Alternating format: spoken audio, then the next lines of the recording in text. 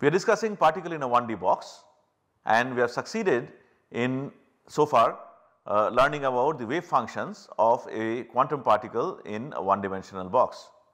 And the wave functions have turned out to be sine waves, and we have seen that only some will be allowed.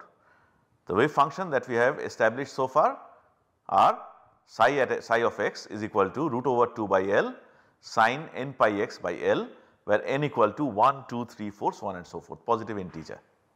And we have established that this set of wave functions, well, we have normalized, that is how we got root 2 by L.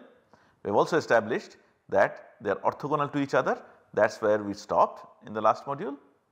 And we have also shown that the first derivative is not continuous at x equal to 0 and x equal to L. So, that really is not such a stringent condition on a wave function. The next step is to understand what are the energies. Since only certain wavelengths are only certain wave functions are allowed, only certain energies will be allowed as well. So, let us see how we get to that.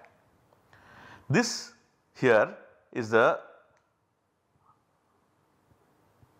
expression for energy for a free particle, if you remember, and this is the energy that our particle would have as long as it is inside the box, and it can be only inside the box, E equal to h cross square k square by 2m. But then we have also learned from the boundary condition that psi must vanish at x equal to L, that KL is equal to n pi and n is a positive integer. So, the obvious next step is to take this KL in equal to n pi expression and plug it in to the energy expression of a free particle. The moment we do that, the energy expression becomes E of n is equal to n square h square by 8 ml square, where n is a positive integer. What just happened? Well, quantization of energy happened. Now we are saying that only certain values are allowed, and now we should say something that we deliberately did not say while discussing the wave functions in the last module. What is n? N turns out to be a quantum number for the particle in a box, and this is the beauty of Schrodinger's treatment. Unlike Bohr's treatment, where the quantum numbers fell from the sky, quantum numbers arise naturally simply from the probabilistic interpretation of the wave function provided by Max Born. Here we see an example of energy. Like energy, other quantities like momentum, angular momentum, these are also quantized, and everything arises from the imposition of some boundary condition or the other. So, now we learn a very important lesson in quantum mechanics. We learn that quantization finds its origin in the boundary conditions, which we know arise out of Born interpretation. This is very important to understand. I have seen many students who have got MSc in chemistry, good marks and all, and they can do the math associated with quantum mechanics. But this very fundamental concept has sometimes not sunk in. Let us all be very clear about this. This is one of the founding tenets of founding principles of quantum mechanics, that quantization really arises out of boundary conditions. The moment that happens, we can breathe easy. Now our conscience is clear. We have not imported a quantum number from anywhere just to satisfy some experimental observation somewhere. It has arisen naturally out of boundary condition. This is a great revelation, but that is not all. What we see in particle in a box is that, look at the energy ladder, the separation in energies increases as you go higher and higher up. Okay? That is one thing. The second thing is, Another important observation, a zero energy is not possible, because the smallest value of n, the quantum number, is 1, and for that energy has a value of h square divided by 8 ml square, which is non-zero. This brings us to the concept of 0 point energy, and this is something that becomes a governing factor when we discuss simple harmonic oscillator. We find that a free particle, a quantum free particle, can never be at rest, and it can never be at rest because if it is at rest, it is going to violate uncertainty principle. Let us say it comes to rest. It would have come to rest at some position. So, x is defined precisely, delta x is 0, and since it has come to rest completely, the momentum is also 0, plus minus 0. So, delta x into delta px is 0. That violates uncertainty principle. Uncertainty principle, we are going to talk a little more about uncertainty principle later on when we take a break from this quantum mechanical systems and discuss the operators and demonstrate uncertainty principle nicely using the position and momentum operators. But then the thing is, uncertainty principle is a law of nature. It is a boundary beyond which one cannot probe nature. So, it is not a question of making a better equipment that will let us see something we cannot see today. We can never do it as far as the current understanding of quantum mechanics is. You cannot do better than the best. You cannot violate uncertainty principle, and that is why a free particle can never be at rest, because that would violate uncertainty principle, since it would be associated with zero uncertainties of conjugate properties. That is another important revelation from particle in a box. Right. Now let us talk about the energy gaps between successive levels. What about that? If we take any energy gap, well, right now it is EF minus EI, so NF square minus NI square. Let us say I take NF square to be NI square plus 1. We can work out what the gap will be. Let us keep it simple. Let us say n equal to 1, n equal to 2. 2 square is 4, 1 square is 1. Whatever it is, no matter which pair of quantum numbers you take, you get a constant. For that constant, what is the value of h square by 8 ml square if I change L?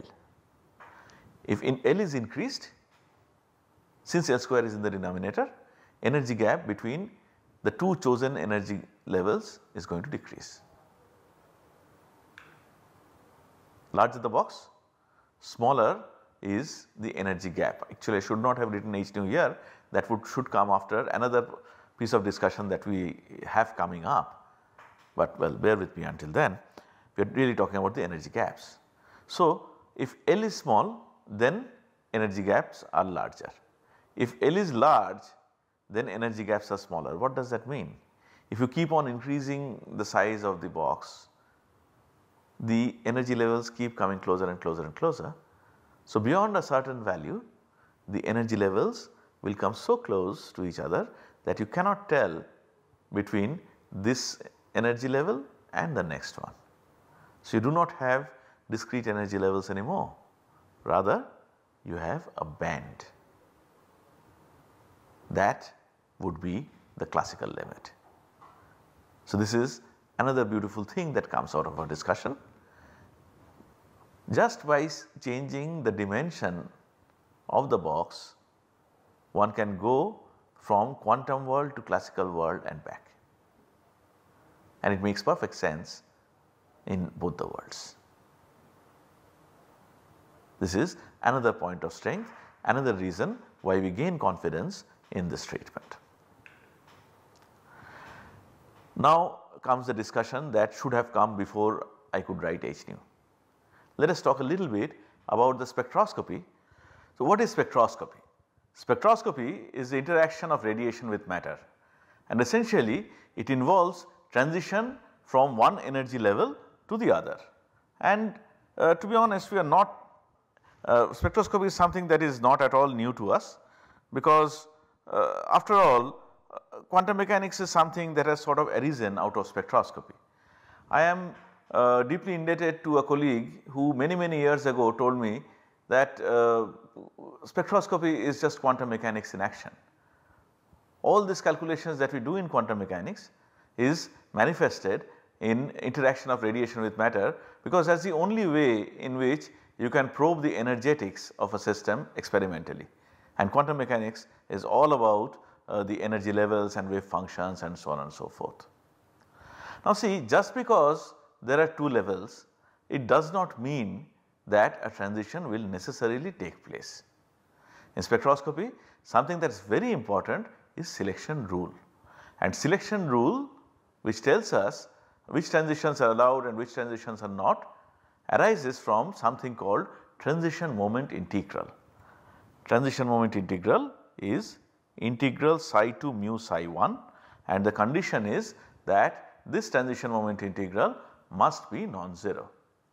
Now I think we might have introduced this nomenclature earlier as well, but just to make sure, in case we have not, let me just do it once again. What we have written here is this. In Dirac's notation, this is called Ket vector, sorry, Bra vector, and when we write a wave functions inside it, let us say I write psi 2 in a Ket vector, Bra vector, it essentially means psi 2 star, complex conjugate of psi 2. Of course, in our case we do not really have to worry about complex conjugates, because our wave functions of particle in a box are all real. This is Bra vector. If you write like this,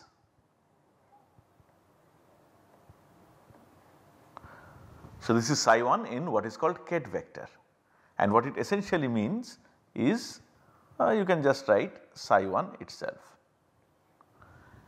A lot of complicated discussion becomes simpler if one uses bracket notation. In our case it is almost trivial, we might as well write the integral, but it at least saves us the hassle of writing d tau and all that all the time. So we will use bracket notation. But I should tell you what this means, what we have written here. When you write like that, so when you write Bra psi 2 Ket psi 1, then it essentially means integral over all space psi 2 star psi 1 d tau. In our case d tau should be replaced as dx, because we are working in one dimensional space. Now one more thing, it is possible that I might want to multiply this psi 1 by something or make some operator operate on something. What we have done is that we have used the operator dipole moment operator, which means basically multiplication by dipole moment. So this is what it means. But you might notice that there is an additional vertical line after mu like this, that is just to make things look good. It still means Bra psi 2 Ket psi 1 Ket mu psi 1, this is what it means. This is your transition moment integral, and the condition for transition moment integral is that for transition moment integral to be non-zero is what we have to determine if we want to know which transitions take place and which transitions do not take place. For that purpose we are going to use here the property of symmetry of wave functions. One can of course plug in the expressions for wave functions and do it the hard way, work out the integral, and that has to be done many times, but many times you do not have to go through all that hassle. Symmetry is a fundamental property of systems which determines many of its aspects. So here we will see how nicely one can use symmetry arguments to determine whether this integral is 0 or not. Remember, we do not really need to know at this point what the value of the integral is. If that is what we require, then of course we have to work it out. But if you only want to know whether it is 0 or non-zero, we will see how we can do it nicely with symmetry. To do that, let us first recognize that all these wave functions where n is odd, this one or this one, n equal to 1, n equal to 3, these are symmetric with respect to inversion. What is the meaning of symmetric with respect to inversion? If I say this is psi 1, right. So, I write something like this psi 1.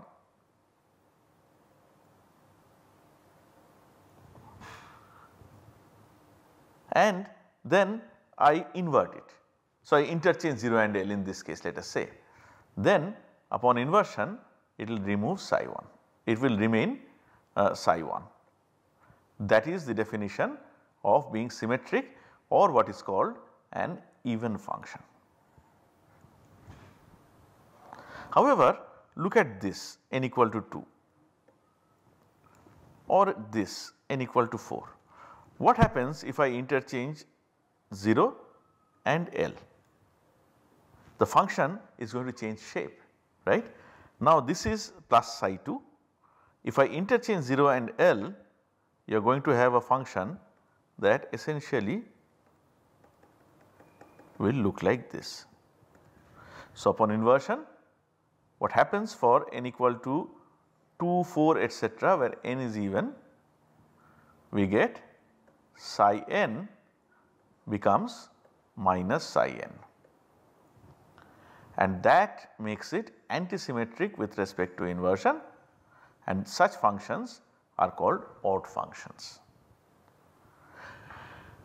Let me digress a little bit and point out that the number of nodes, remember what nodes means, node means a point where the wave function go through 0 and change sign. So, this is not a node, this is. So, number of nodes is n minus 1. When n equal to 1, there is no node, number of nodes is 0. When n equal to 2, number of nodes is 1. When n equal to 3, number of nodes is 1 here and 1 here. So, that is something that is just there, we should know it. Now, coming back to our original discussion, how do we know whether this integral is going to be 0 or not? Well, let me write on this side so that I do not have to erase it later on. See, an integral is non-zero when let me call this I, the integrand, this one is I. So, what happens if I changes sign upon inversion? So, let us say upon inversion I becomes minus I. What happens to the integral? The integral is I d tau over all space, that becomes minus I d tau. But the issue is we are talking about a transition between two levels that cannot change depending upon which one we decide to be, which point we decide to be 0 and which point we decide to be L.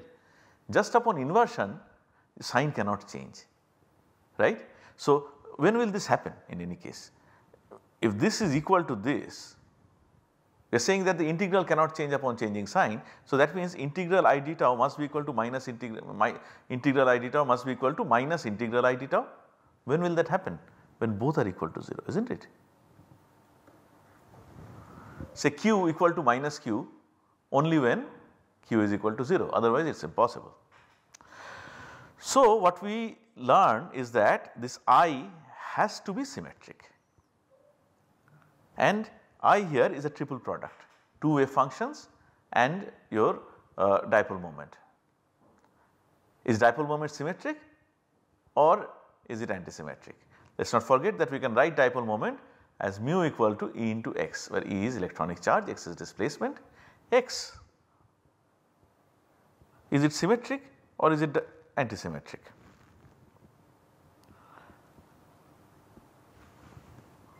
Well, we have said this already, that a symmetric integrand is required for the integral to be non-zero. We are now asking the question, what about x? Is it symmetric or is it antisymmetric? What happens when we invert? X becomes minus x naturally. So, X is definitely antisymmetric. So, now when will this triple product be symmetric? So, we are doing inversion, right. We take this and do an inversion.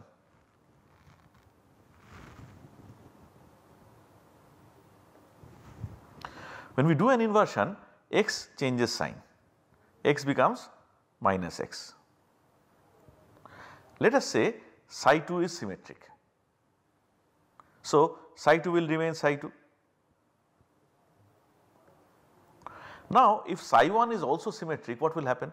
Then this triple product changes sign, which means the integral changes sign, which means the integral is 0. How can one avoid it?